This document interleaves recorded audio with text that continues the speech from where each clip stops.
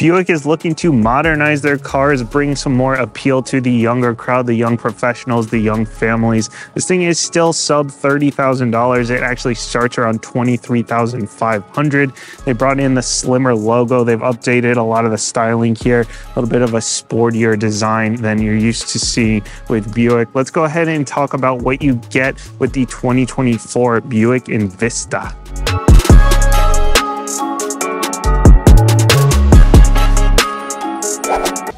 Under the hood here, we have a peppy little 1.2 liter 3-cylinder with a turbocharger. You know, it is not the biggest motor. It's making 137 horsepower and 162 pound-feet of torque.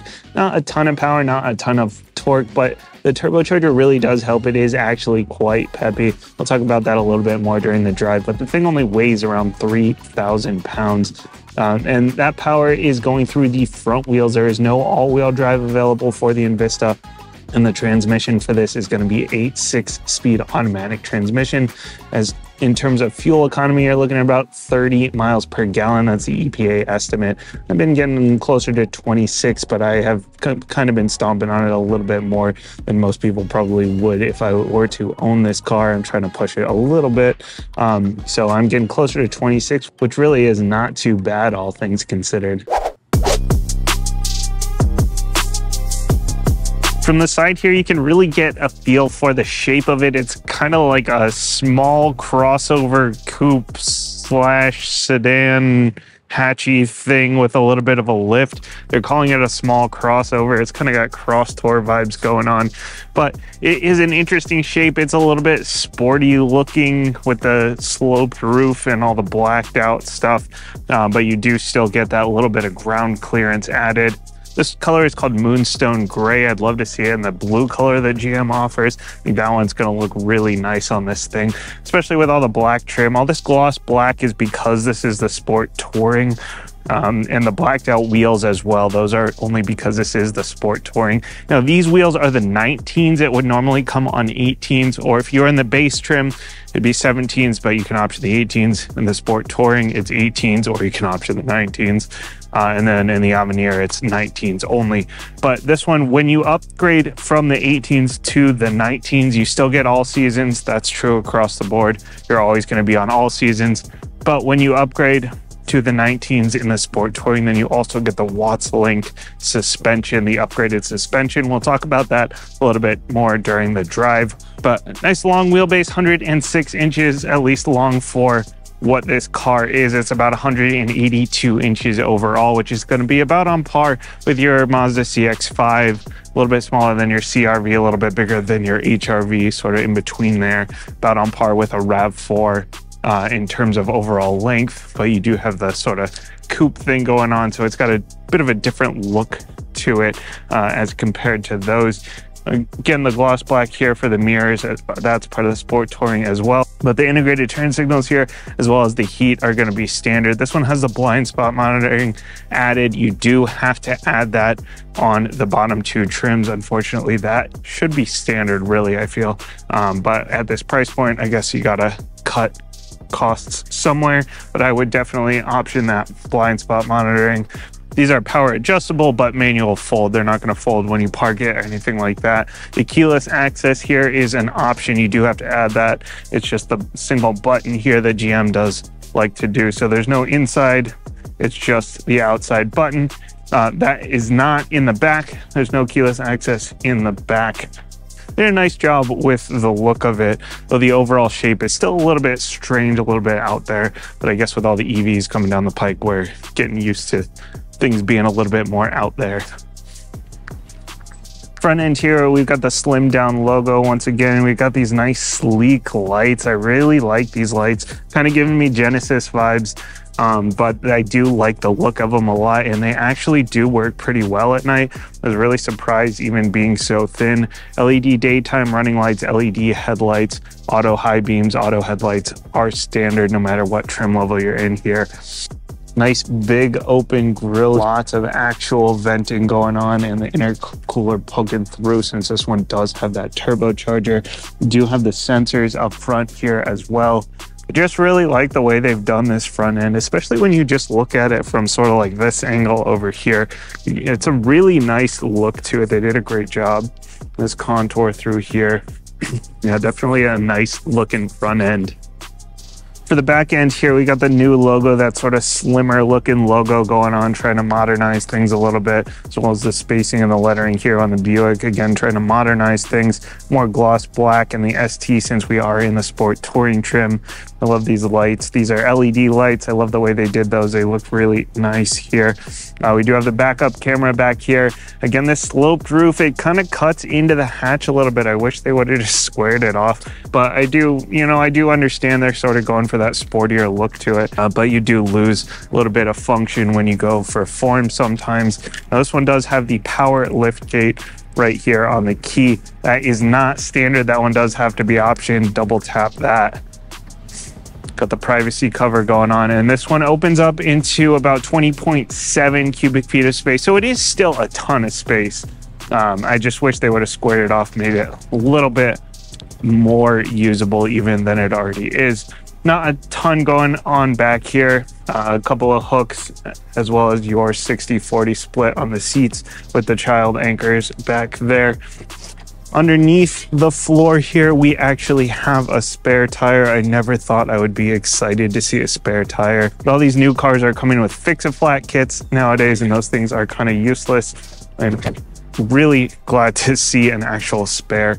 And again, since this one has the power lift gate, just hit that button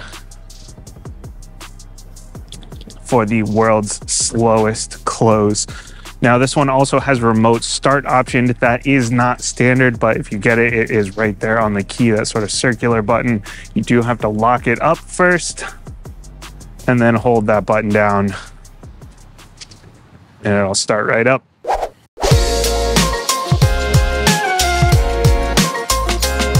For the interior here, we are still sub $30,000 here, with the new car price average being somewhere around $48,000. So we're not looking super premium high end here. But one thing GM does really well is they make the interior feel like it is a little bit nicer than what the price point may dictate. So even though there are some hard plastics, for sure, quite a few hard plastics, there is some gloss black here, which I really don't like. But a lot of the touch points, a lot of the things that are in your line of sight are nice. We've got the leather wrapped dash here with blue stitching. We got the leather wrapped seats with the blue stitching, even through the door here. They make it feel a little bit nicer than what the price point may dictate. Now, each trim here sort of has their own personality. The base one is going to be a cloth with a leatherette. And this one, being the Sport Touring, has the leatherette with the blue stitching to make it a little bit more sporty looking. I really like the look of the interior in here, actually, with the blue stitching all around. If you are in the Avenir, then it's going to be a little bit more premium feeling, still $30,000 car, not super high end, but you get the leather seats with the perforated leather with the white or black with a different color stitching, like the terracotta stitching. So it's going to be a little bit more of a fancier look to it, whereas this one has the more sporty look.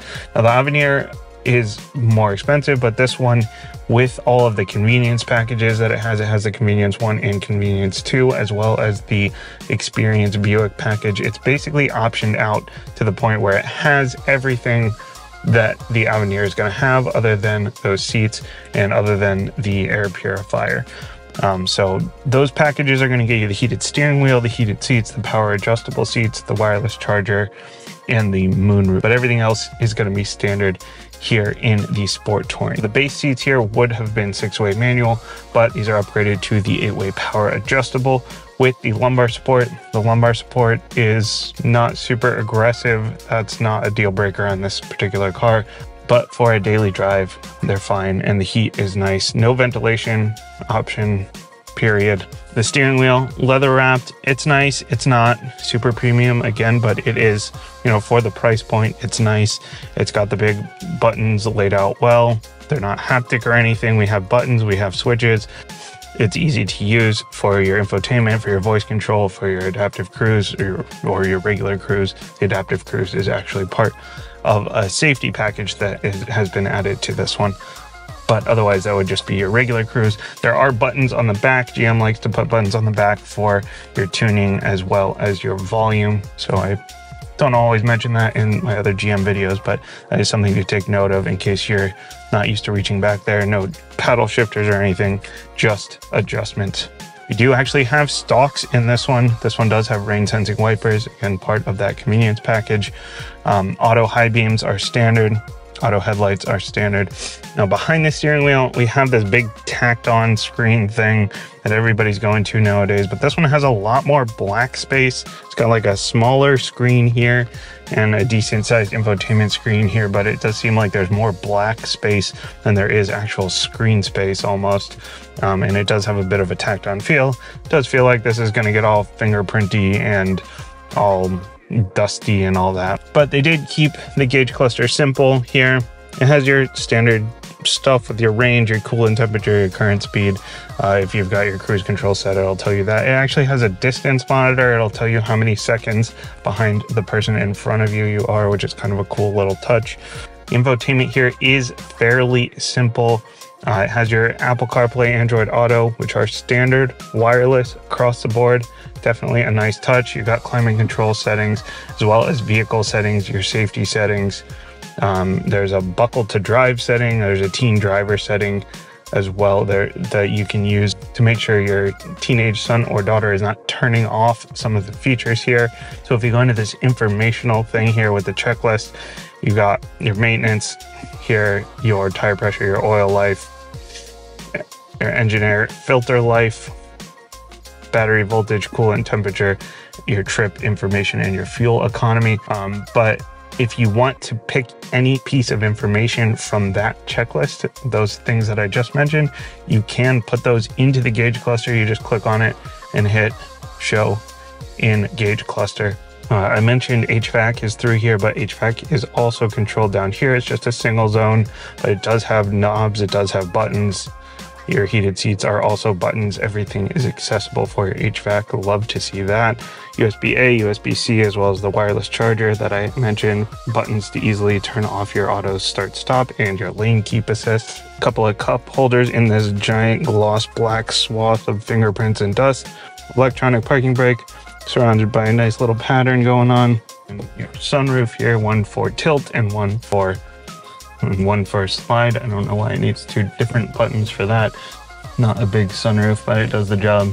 The kids in the back can't really see out of it too well, but they do have tons of space back there. The roof is a little bit sloped for that sort of coupe-like, sort of sporty look, so they do lose a little bit of headroom, but my wife is on the shorter side. She's been back there and it was super roomy for her. She's 5'3". She had a friend back there. They had tons of space, no problems. My kids are fine back there in their forward-facing seats. The legroom is great, 38.7 inches of legroom, which is massive for a car that's this size. And there's no tunnel going through, so that means if you do have to cram somebody in the middle, then they don't have to straddle the tunnel. Everyone back there does have a 3-point safety belt, so not just the lap belt in the middle. Nice little touch as well. No vents back there, but they do have their own USB-A and USB-C port. And just generally speaking, you know, like I said, it does the job. It punches a little bit above its price point. And I do like the look of it, especially with this blue stitching here. And really the features are, for this price point, are really pretty good. Really a well done interior and tons of space. I can't believe how much space there is in here for something that is not exactly a huge car. So I've been driving this thing around for the last week, and as I've mentioned in other videos, YouTube is not paying my bills, so I am actually doing the daily commute. I'm driving to work, I'm dropping kids off at school, dropping kids off at daycare, and I am actually doing the normal things that you would presumably do in this car as the target market, a young professional here, a young family type of person. So on paper, this thing, you know, it's sub $30,000. It's front wheel drive. It's a 3-cylinder, not exactly super high powered. Expectations for driving dynamics aren't exactly off the charts here, but as I mentioned, it is actually surprisingly peppy because of that turbocharger. your torque hits pretty early in your rev range, which means that you can actually get moving pretty quickly.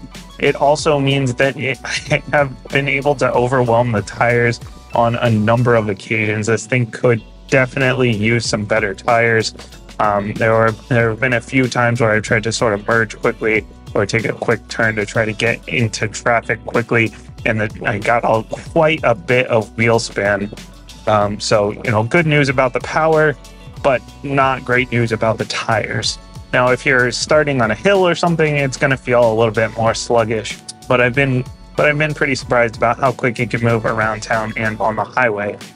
Now, that power is going through a 6-speed automatic transmission. I'm kind of glad they didn't use a CVT. I do prefer something with traditional gears. It could use a few more gears for added efficiency, but it is a 3-cylinder, so efficiency is still pretty good. As I'm driving down the highway here, it is quite loud in here. There is quite a bit of road noise. Again, different tires will probably help with that as well. But even with the active noise canceling going on, there is quite a bit of noise. It's definitely noticeable. It's something I could have a conversation with somebody, probably okay with raising my voice a little bit. But if I do have to crank the volume on the radio a bit. So definitely very noticeable. The ride quality here actually pretty good. Actually punches above its weight class in terms of the price point for the ride quality. As I mentioned before, it does have the 19-inch wheels, which means that usually hurts the ride quality, but because it gets the bigger wheels, it also gets the upgraded suspension, the Watts-Link suspension, which does smooth things out quite a bit here. It's also supposed to make it quieter, so again, I can't imagine if I didn't have that, what it would sound like in here, how loud it might be, but definitely noticeable in terms of the ride quality. It rides really nicely. Now, safety features here, it does have a few standard safety features, but this one having the advanced safety package on it, it gets the blind spot monitoring, it gets the rear cross traffic.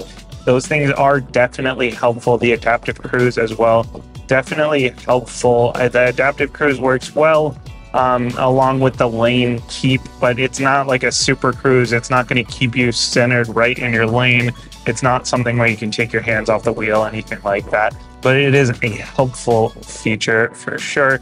If you don't like the lane centering, it's very easy to turn off. There's a button right here, as I mentioned, in the interior section, so that's nice. It does get a little bit annoying when you're driving around town. On the highway, it's helpful, but when you're around town, like if you have to go around somebody that's off to the side of the road, it'll start beeping at you. It'll try to shove you back in your lane a little bit. So I'd probably turn that off when I'm driving around town, turn it back on when you get on the highway, and they make it really easy to do that by having the button right there. This does also have auto start stop, which is a standard feature no matter what trim level you're in. And sometimes that can be really annoying. It can really get in the way. Now, last week I was in that Kia Telluride, and that actually had the absolute best implementation of the auto start stop feature of any car that didn't have some sort of electric motor that I've been in. That one, it was like you had to be looking for it to realize that it was happening. This one is actually pretty close. It's not quite as smooth. You can definitely tell that it's happening, but I never really find myself waiting for the system to spark up. I never find myself like annoyed by the fact that it's turning off at the wrong time, like the engine's turning off at the wrong time, anything like that. So it's actually a pretty well implemented system in this particular car. Now, in terms of visibility around here, you can see really well out the sides and out the front. The blind spot's not too bad, but the back, because they went for that coupe shape, where they sort of sloped the back end down to make it a little sportier looking, it makes the back window like a little bit more oval shaped, like a half oval, which eats into the visibility quite a bit. And especially if you have those headrests up in the back, then it really makes it kind of pinhole small in the back there. It is nice that you can actually tilt the headrests to the side, but still the visibility, even with that whole window being clear, it's not great just because of the shape of that back window. So again, if they had squared it off a little bit more, I know it wouldn't have had the coupe-like sporty shape, but it would have been much more functional in terms of use of space back there. and it would have been better in terms of visibility. And if it were flat, then they could put a rear wiper back there as well. So that would be a nice touch. And we do have the backup camera, but that's only if you're in reverse, of course. It is very clear, HD. There are no 360 views or anything like that, just the straight backup cam. But outside of that back area, the visibility is pretty good here.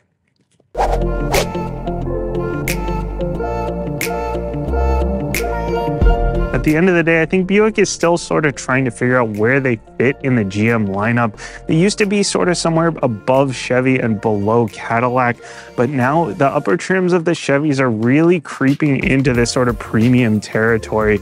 But for something that is sub $30,000, you do have a lot of great features available. It does have a ton of space. I do like the sort of sportier look they've gone for here.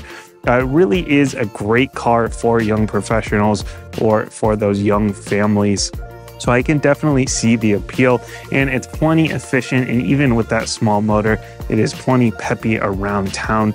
Overall, definitely a nice car for the money. As always, thank you for watching. Make sure to hit all the YouTube buttons. The like and the share really help me out the most, help me get into more cars, help me bring more cars to you. If there's anything that I missed, if there's anything else you want to know about, if there are any cars you're looking to hear more about, let me know down in the comments below. Thanks again for watching, and I will see you next time.